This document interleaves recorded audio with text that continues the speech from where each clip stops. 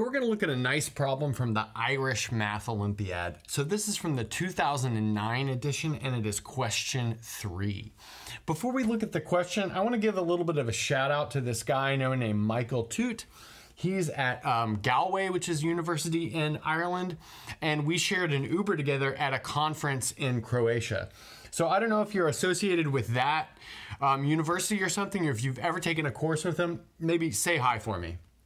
Okay, so our goal is to find all natural numbers a and b such that a squared b squared minus 4a plus b equals n squared for some n, which is a natural number. In other words, all positive integers a and b such that this thing over here is a perfect square. Okay, before we look at a solution, I'm going to give you guys some hints. Maybe you can try this on your own. So the first one is to find a bound on a and b. So this is a pretty typical trick. So what we want to do is show that after some certain point, maybe it's like a equals 7, for instance, that there are no possibilities for a solution. And then I'm going to say my solution at least involved checking a bunch of cases. So maybe yours won't, but mine did. So I'll leave that as a hint as well. Okay, so now maybe try the problem with these hints. We'll come back with the solution. So hopefully those hints were helpful. Now we're ready to look for a solution. So we're going to start off with the assumption that we order these where a is less than or equal to b. So that means any solution that we get of the form when a is less than or equal to b will have a permutation of that solution as well. But that'll simplify our calculations. The next thing that we want to do is suppose that we have an ordered pair a and b that satisfies this setup. In other words, we have a squared b squared minus 4 times the quantity a plus b equals n squared, like that. Well, so now what I want to notice is that that means that n squared is going to be less than a squared times b squared. And that's because it's equal to a squared times b squared minus some positive number. So that's actually really kind of obvious to see from this equation, but it's going to be more helpful than it might seem like it is. So we've got n squared is less than a squared times b squared, which means that n is less than a times b. But now, since we're working over the integers, we know that that means that n is less than or equal to a times b minus 1. Okay, so now what we're going to do is take this inequality involving n and plug it back into our original equation. So let's see what that gives us. That means n squared is less than or equal to a b minus 1 squared. So that's what we get from that thing that I boxed in yellow.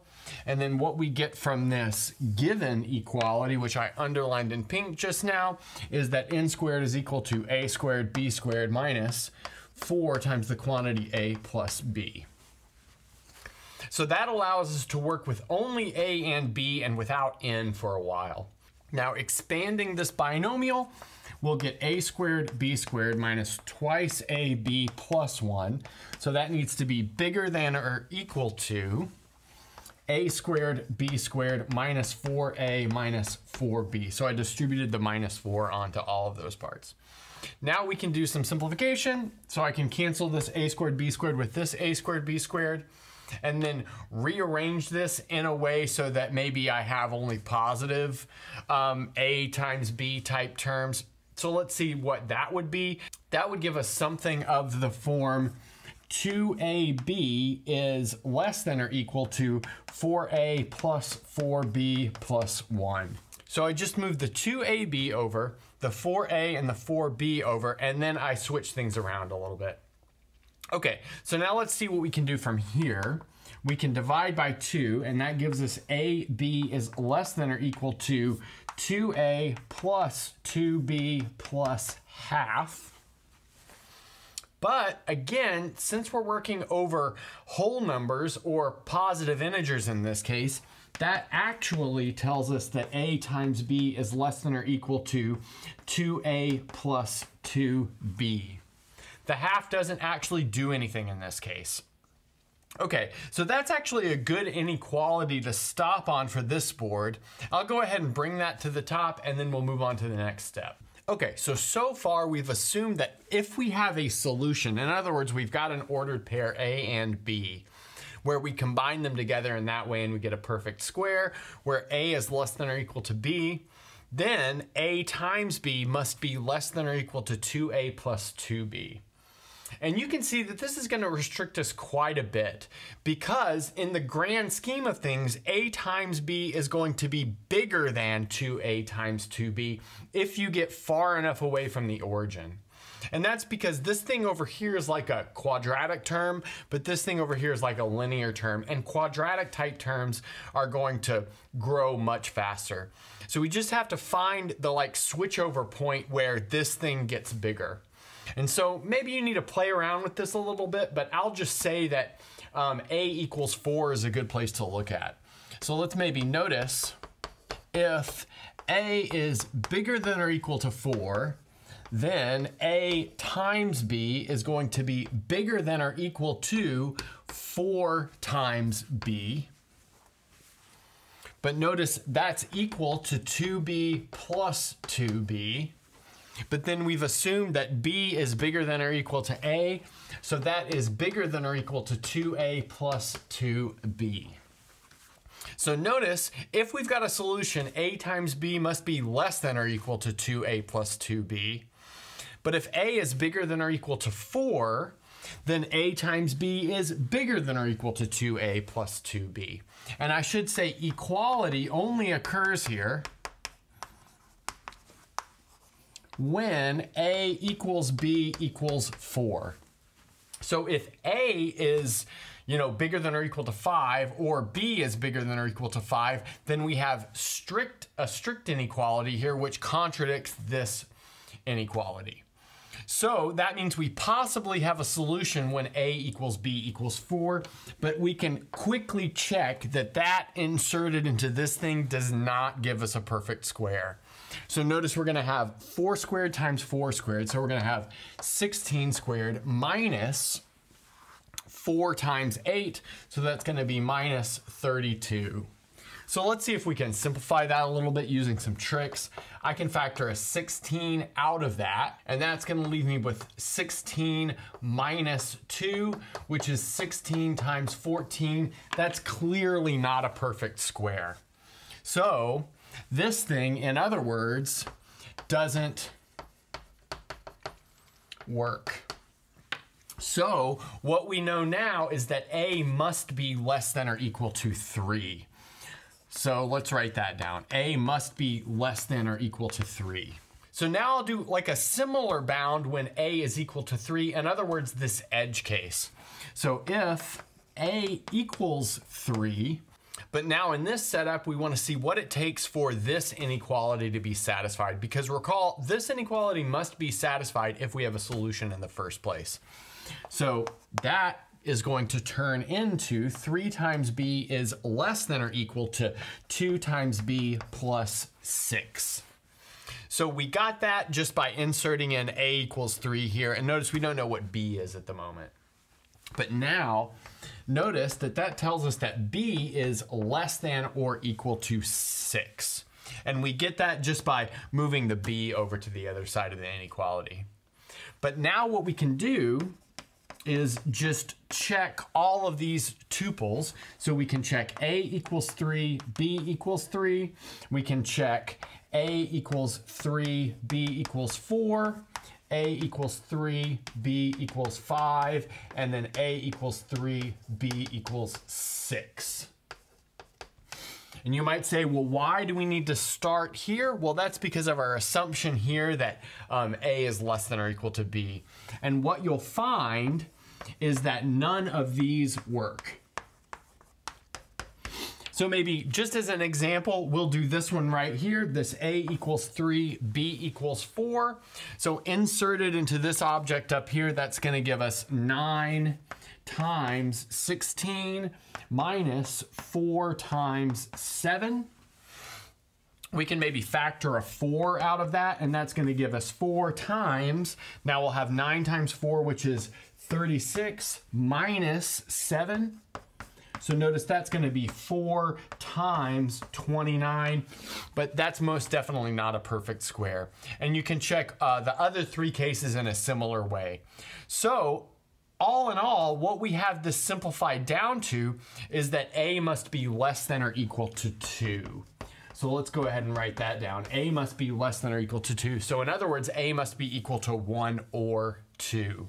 And that's because we ruled out the cases when a was bigger than or equal to 4 and the case when a was equal to 3. So all that's left is 1 and 2. Let's clean up the board and we'll look at those 2 cases. So we did a bunch of arguments with inequalities and some cases to get to this following statement. So if a is less than or equal to b, and we know that a squared b squared minus 4 times the quantity a plus b is n squared, in other words, it's a perfect square, then we have to have a equal to 1 or a equal to 2. Anything else didn't work, so that's what we've done so far. So let's look at each of these cases individually. So case number 1 is a equals 1. So what I'm going to do is insert a equals 1 up here, and then somehow turn that into an equation that I can solve for b, and well, we'll have to solve for n as well. So now plugging a equals 1 up there is going to give us b squared minus 4 times b plus 1 equals n squared. So let's maybe expand this a little bit. That's going to give us b squared minus 4b minus 4 equals n squared. This seems like it might be a little tricky to work with, but it's not too bad if you set it up like a difference of squares. So what I want to do is essentially complete the square on this left-hand side. And so that's a standard like algebraic trick. So I can do that by making this b squared minus 4b plus 4. And I can change the equation to that direction by adding 8 to both sides. So I'll go ahead and add 8 to both sides. So that's going to leave me with b squared minus 4b plus 4 as desired on the left-hand side equals n squared plus 8. But now by our setup, we can factor this as b minus 2 quantity squared equals n squared plus 8. I can go ahead and move that n over, and that's going to leave me with b minus 2 squared minus n squared equals 8. Now we can factor that. So that's going to give me b minus 2 minus n times b minus 2 plus n equals 8. So I just did that as a difference of squares. So now let's think about the ways that we can factor 8 and then split those factors among these 2 terms. So notice that this b minus 2 plus n is always bigger than this b minus 2 minus n. So when we split up the factors of 8, this gets the larger one and this gets the smaller one. So we can factor 8 as 8 times 1 or 4 times 2. So if we split it up as 8 times 1, then that means this term is equal to 8 and this term is equal to 1. So let's maybe do that first. So we've got b minus 2 plus n equals 8 and b minus 2 minus n equals 1. So I should maybe call this subcase 1. And now we've got a system of linear equations that we can solve for b and n. So that's actually pretty nice. Let's see what we get. So how would I maybe want to do this? Maybe let's put this underneath. So we've got b minus 2 minus n equals 1. So maybe what we'll do is add these equations. So that's going to give me 2b minus 4 equals 9. But then that's going to give me 2b equals 13, which means b equals 13 over 2. But you know, that doesn't work because we want natural numbers here. So that means we need to move on to subcase 2, which is where we split up 8 in its 4 times 2 factorization. So here we'll have b minus 2 plus n equals 4 and b minus 2 minus n equals 2. So that'll be our system of equations. Again, we factored 8, larger factor, smaller factor. So let's go ahead and add both sides of this equation to cancel the n out. That'll give us 2b minus 4 equals 6, which makes 2b equal to 10, which makes b equal to 5. So that gives us a solution. We've got a equals 1, b equals 5. So let's maybe go ahead and collect that solution right here. A equals 1, b equals 5. And then a companion to that solution is its permutation. So that would be a equals 5 and b equals 1. Because recall that we chose to not get those permutations when we chose that a was less than or equal to b, so we've got to fill those in kind of on our own. Okay, so let's maybe get rid of this. We'll look at the second case when a is equal to 2. So we just finished working through the case when a was equal to 1. We saw that that gave us a solution a equals 1, b equals 5, and then we got a symmetric solution when a was equal to 5 and b was equal to 1. Now we're going to look at the case when a is equal to 2. So let's do that. So if a is equal to 2, if we plug that into this object up here, that is going to give us 4b squared minus 4 times b plus 2 equals n squared. We're going to play the same game that we did before with completing the square, factoring is a difference of squares, and so on and so forth. So first I'll multiply this out. That'll be 4b squared minus 4b, and then minus 8 equals n squared. We need to do something to this left-hand side so it'll be a perfect square binomial. We can add 9, but that means we have to add 9 over to the other side of the equation. That's going to give us 4b squared minus 4b plus 1 equals n squared plus 9. Now we can factor this left-hand side. That left-hand side factors as 2b minus 1 quantity squared. That's going to be equal to n squared plus 9. Now we can go ahead and move the n squared over. That gives us 2b minus 1 quantity squared minus n squared equals 9. And then we can factor that as a difference of squares. So that's going to give us 2b minus 1 plus n, and then 2b minus 1 minus n equals 9. And then we want to use the fact that 9 can factor 2 ways. 9 can factor as 1 times 9, or 9 can factor as 3 times 3. And then split those two factorizations of 9 among these two factors that are on the left-hand side. So let's maybe do the subcase 1, which is this way of splitting it up. So subcase 1, so that's going to be this way of splitting it up. So the smaller one, which is 2b minus 1 minus n, that's got to be equal to 1. So we've got 2b minus 1 minus n equals 1. That makes 2b minus 1 plus n equal to 9. Now we can add those two equations. That's going to give us 4b minus 2 equals 10. That's 4b equals 12, which means b equals 3. So we've got another solution.